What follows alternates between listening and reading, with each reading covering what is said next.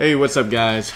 Do you want to win more matches? Do you want to be an annoying prick and troll the enemy team when you play by yourself?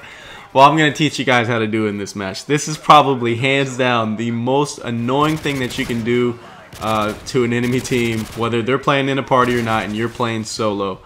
The biggest thing that annoys me, and I know from experience because I've quit out of many lobbies because of it, is people running recon drone, and there's like 4 or 5 of them up per match.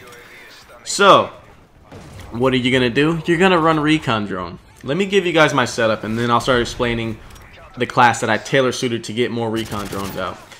The kill streaks you're gonna run are support strike package. You're gonna put on UAV because UAV helps the team.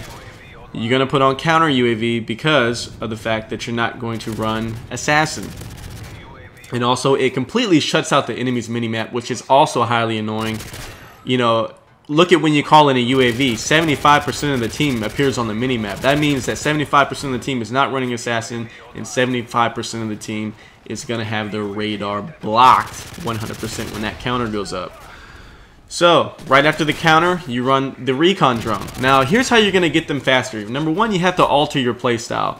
You have to be up in the enemy's face at all times. What I'm personally doing in this match is I'm using tactical insert.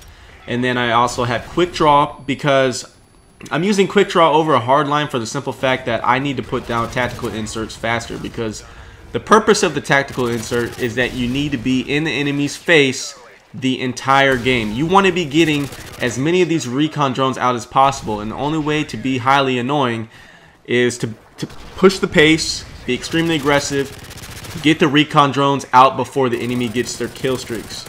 You'd be surprised, you know, when I ran this setup, I played like 15 games. I won 13 matches playing solo out of 15. I lost 1 kill confirmed and 1 domination match, and that had nothing to do with me. That was completely all on my teammates. So yeah, you're gonna run the tactical insert, and as you can see in a lot of these clips, it just helps you stay in the action. The whole time you're playing, you're gonna be playing fast pace.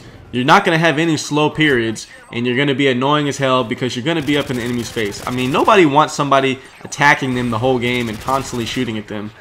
The gun choice that I chose the P90 with range, proficiency, and rapid fire. I'm using range proficiency because it's going to give me the strongest P90 possible, and along with the rapid fire unsuppressed. The reason why you want unsuppressed is because you want to appear on the minimap. You want to draw attention to yourself, and your gun will kill a lot faster without that suppressor. Now, the reason I'm not using an MP7 or a PP90, things like that, is because the PP90 burns through ammo really fast. I mean, I guess you could go with, say, rapid fire and extended mag. That'll work too, but then you lose out on a lot of those mid-range gunfights because the P90 is not very good from mid-range. It's really a beast up close, but then it suffers. Another thing is, I'm not using the MP7 because MP7 is really weak from the hip. You notice I'm using steady aim. That's the key to this strategy in winning the one-on-one gunfights. By you running UAVs, counters, and recon drones, you're forcing the enemy team to have to go blind eye assassin. I want them to go blind eye assassin. You know why? Because I got quick draw steady aim on. So when I get in a one-on-one engagement, I win almost every single time. Their gun can't raise up fast enough. Even if I'm on 3 bar, they're on 4 bar, they don't stand a chance one-on-one. And you know, you see it all throughout this gameplay. One-on-one, I got this. Easy mode. The first tier perk that I'm using, I haven't decided which one's better. Sleight of hand or recon, one or the other.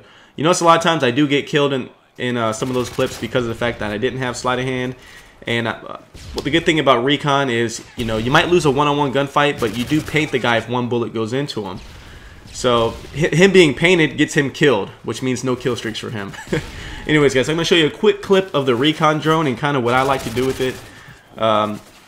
Recon drone is just straight up nasty when you know how to use it. This is the reason why I say you got to learn spawns, because you can start using stuff like this. I mean, look how many people I tag.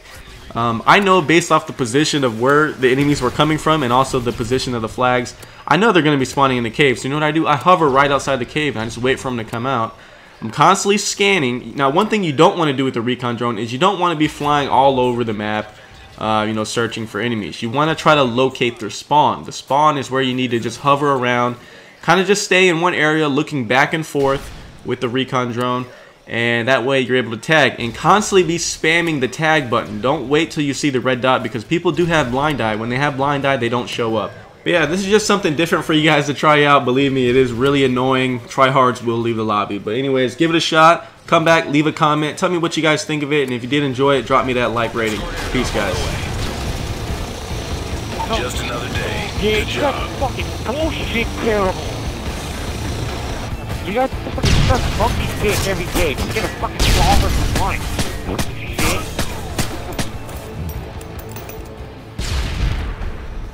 I felt like that was my gun there, you.